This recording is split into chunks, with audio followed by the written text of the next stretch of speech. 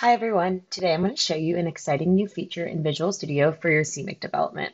My name is Tina Makunja and I'm a product manager here on the C++ team at Microsoft, focusing on CMake and cross-platform development. We have a new CMake debugger integrated into Visual Studio that allows you to debug your CMake scripts in your CMake list.txt files. Let's take a look at how it works in Visual Studio.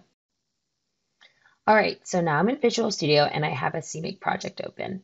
There's a few different ways I can access the CMake debugger from this point. The first is I can navigate to the project dropdown and select Configure My Project with CMake Debugger. This will spin up the CMake debugger for this project. The next is I can also right-click any of my CMake list.txt files in the Solution Explorer, and the same option will populate to open the CMake debugger. Also, if CMake cache generation fails for any reason, there will be a notification that populates in the Solution Explorer to debug your project with the CMake debugger. All right, so now let's take a look at the CMake debugger in action. What I'll do is open the CMake list.txt file that I want to debug.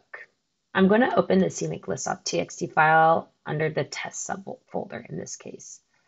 This file includes all of my testing logic. I can start by setting a breakpoint for my debugger on a line number and then running the CMake debugger from the project dropdown.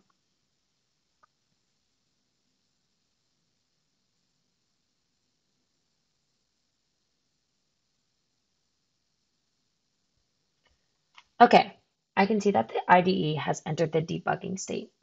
In the locals window, I can see the state of the target I defined under the add executable command called test instantiator. I can expand to see more information about this target, like that it is using Ninja to generate, and then I can scroll down to verify that the source of this target is set up properly. Now let's watch the first test called test 1 and step through the debugger. Line by line, I can step through this code like any other debugger in Visual Studio. I can now view the properties for this first test that was set called pass regular expression. This can be super useful as you get into larger CMake projects, as you can view all of the state of these types of variables at a given point in time. As you can see in the locals window, I can also expand and view the state of all of my CMake cache variables as I step through code. I can set watches on variables by right-clicking and selecting Add Watch.